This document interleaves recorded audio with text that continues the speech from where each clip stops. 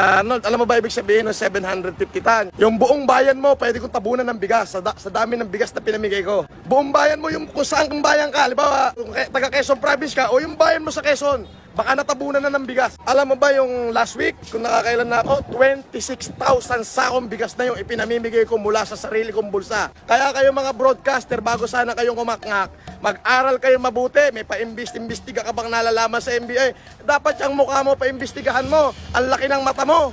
Diba? Laki ng mata mo, hindi bagay sa ulo mo. Pero mo, pagod na ako, yan pambabalitaan ko ting umaga. Dapat di ko na kayo pinapansin eh. Kasi mga kababayan, no, ganito yan kapag nakinig kayo ng news. If you don't hear the news, you are uninformed. But if you do read the news, especially dyan sa mga ganyang klaseng broadcaster, you are misinformed. Yan. So wag na kayo makikinig ng mainstream media. YouTube na lang tayo. At least eto, makatotohanan. Pagigising ko lang, hindi ko alam kung anong klaseng balita yung pinaglalabas. Ngayon, anong nakita ko yung balita? Si Arnold Clavio, si Arn, may pa-imbestiga pang nalalaman, pati ang National Bureau of Investigation ay idinadamay pa sa kanilang kalokohan. Napakalalaki yung mainstream media kayo. Magbalita kayo ng tama, hindi po. Yan na yung pinagkikitaan nyo sa bagay. Trabaho nyo nga pala yan, manira ng kapwa para kayo kumita. Kaso, titignan mo yung ibabalita mo. Manalamin ka muna, Arnold. Manalamin ka. Nagawa mo?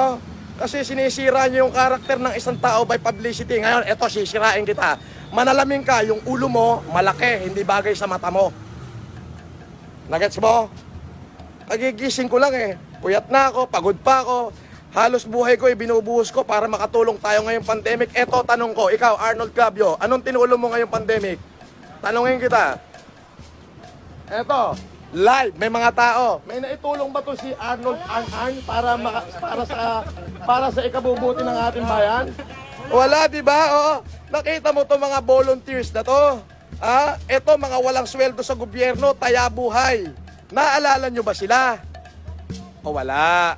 Sabi ko nga mga kababayan, if you will listen to them, you are misinformed. But if you don't listen to them, you are uninformed. So better go to social media and watch it by yourself. Di ba? O ngayon, pagtutuunan kita ng pansin. Pagigising ko lang. Alam mo ba, Arn, kung anong oras ako natulog? Alas 5 ng madaling araw. Bakit? May bisita ako, isang taga-Taytay Rizal at isang taga-Sampaloc na humihingi ng tulong at tutulungan natin. Kayo, anong pinaggagawa nyo? Magbalita ng fake news. Diba? Puta, itatrial nyo ko by publicity. Ngayon kayo mag-trial. Eto, may mga tao dito. Ayan o. Ayan. Ayan. Yan mga maliliit na ating mga kasamahan na nandun sa talampakan ng lipunan. Naalala nyo ba sila ngayon may COVID? Wala. Bakit? Tago kayo eh. Takot kayong gumastos. Mga style nyo, bulok. Meron pang isa, babae yung kasama ni Arn. Alam mo, untog nyo na lang yung ulo nyo sa sarili nyo dyan sa pader para magising kayo paminsan-minsan. Nang minsan-minsan sa buhay nyo, gumawa kayo ng tama. Kayo hamunin ko. Sana gumawa kayo, tumulong kayo bago matapos tong COVID. Titingnan natin kung may gagawin kayo. Pag wala kayong ginawa pagkatapos ng COVID, demandahan tayo. Nauna kayo, inignite nyo ako eh. Pupulbusin ko kayo. Kahit mag-ubos ako ng daan-daang milyon, maipademanda ko lang kayo. Tingnan ko lang. Ngayon, ito, reaction ko na lang to sa mga pinagsasabi nyong kasinungalingan.